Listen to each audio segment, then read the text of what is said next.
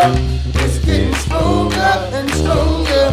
And when I get that feeling, I want sexual healing, sexual healing.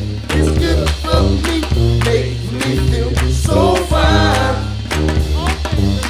Helps to relieve my mind. Sexual healing, baby, it's good for me. Sexual healing is something that's good for me. Whenever bruises, drops are falling, and my emotional stability. Welcome back to DumbDumb Wine Review, episode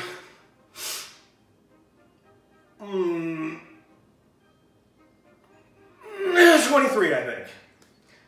So, today we are reviewing a white wine. We haven't reviewed a white wine in quite some time, and today's choice was a Matanzas Creek Winery Sauvignon Blanc. If you've been watching this show for a little while, you probably know that I love Sauvignon Blanc, some Sauvignon Blancs. So I saw this at my grocery store and it was only like 13 bucks. So I decided to pick it up and give it a whirl. So let's give it a whirl.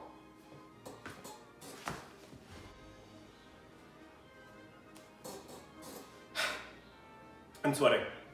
So anyway, I have not evaluated this at all. I haven't smelled it. I haven't tasted it. I've done nothing to it.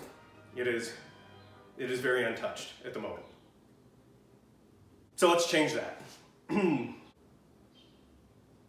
Okay, on the nose, the first thing that I pick up is that green bell pepper smell, which is one thing that I love about Sauv Blanc. I love that peppery taste and smell on Sauv Blancs.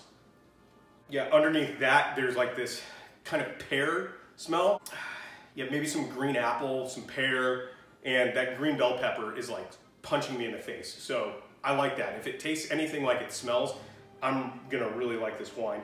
And again, this was only 13 bucks at my grocery store, so I guarantee I can find this. If they carried this at like Total Wine, this is probably like 10 bucks, which is a good price for an everyday drinker.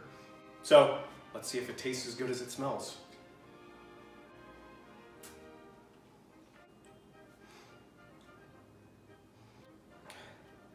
My glasses are fogging up. I danced too vigorously.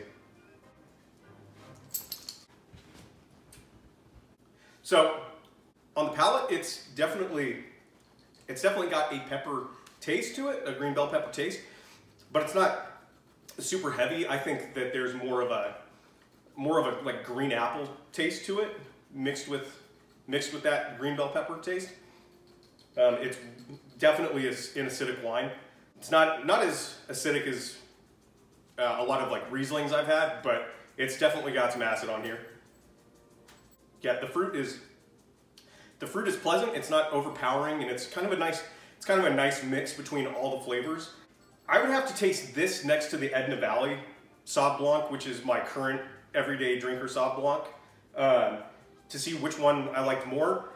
Right now, I think I'm leaning a little more towards Edna Valley, which is also a $10 wine. You can find it for less than that. It's like, I think I've found it as low as like 8 or 9. And these are comparable. This one is not as peppery as Edna Valley, I don't think. I think this one's a little more present with the green apple. And I think there's, now that I think about it, there is that pear taste to it. It's subtle, but it's there. And oh my goodness, these glasses.